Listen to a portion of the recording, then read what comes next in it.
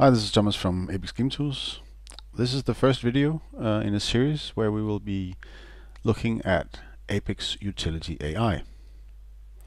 In this first video, we'll be setting the scene for the following videos. I will be showing you the scene or the game that we are going to use as a showcase for the Apex Utility AI, and I'm going to give you a brief overview of the different components involved or included with the Apex Utility AI.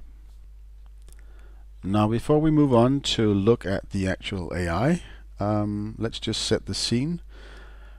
As you've probably noticed, we have this scene ready here, and you may recognize it. It is the survival shooter made by Unity, but modified by us to have the little boy controlled by the AI instead of being controlled by the player. So let's just start it and you can see what's going on. Now, as you've probably also noticed, it looks a little bit different from the original.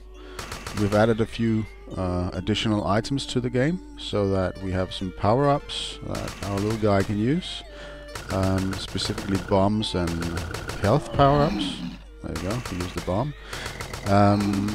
And this is to give the AI more options to choose between. So this is the end goal. This is what we'll be aiming to implement during these tutorial videos. So that is the scene. Now, we've made a lot of different changes to this survival shooter demo.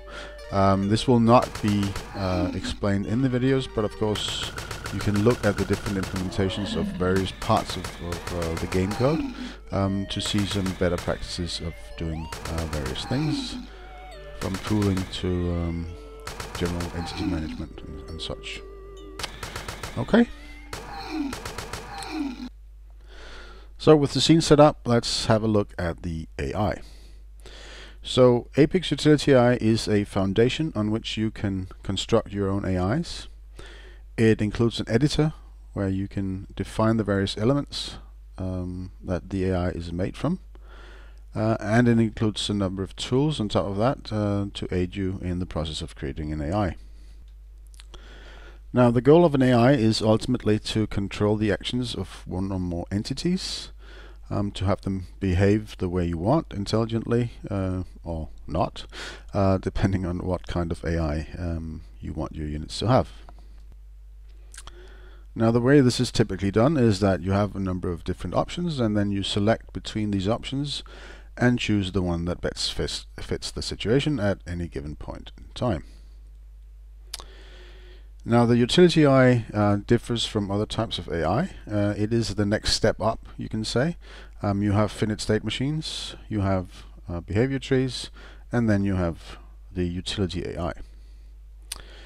The utility AI differs from other AIs in the way that it finds the right action to execute.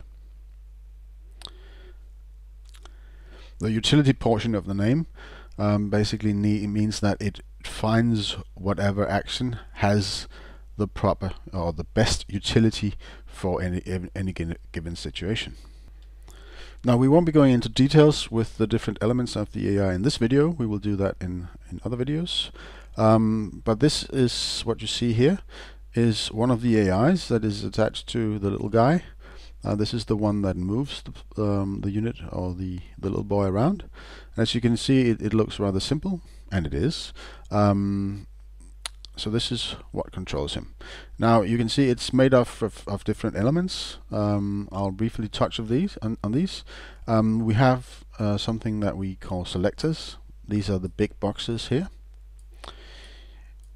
Each selector needs to select between different options, and ultimately it will result in an action being selected and executed. Each selector will have a number of qualifiers to select between. The qualifiers are each of the elements inside the selector. Each qualifier will represent a potential action, and it will score different information available to it in order to make a decision whether or not this particular qualifier is the right one to choose. Each qualifier is also associated with an action, and that action is the one to be executed if the qualifier is chosen. So that's basically it. It's pretty simple setup, and it's easy to overview. We will be going into much more detail with the different elements and the editor itself in other videos. Now, lastly, in this video, I'm going to show you the rest of the tools involved with creating an AI, just so that you know where to go if you need that specific functionality. Under Tools, you have the Apex menu that you may be familiar with, and as you can see, we have 4 different entries related to the AI. We have the editor, the one you see here. You can obviously create more, as many as you want. In addition to that, we have a repair tool that will enable you to repair your AI if you change class names, property names and such, which will break the AI, but then you can easily repair it using this tool. We have an Investigator, which will allow you to investigate various things about the AI. You can see where the AI is being used, in what scenes and what prefabs. You can see what types are being used in the AI, so that you can aid you in, for instance, cleaning up unused types and so forth. And then, of course, we have some settings. Now, the settings allow you to change various parts of the visuals on the editor, and other things such as auto-saving, whether or not to show tooltips, confirm, deletes, and such. We also have a skinning option that allows you to choose between different skins. If you are not happy with how the elements look, you can try and choose some other skins and see if they fit better. So that's all for this introductional video. I will see you in the next video.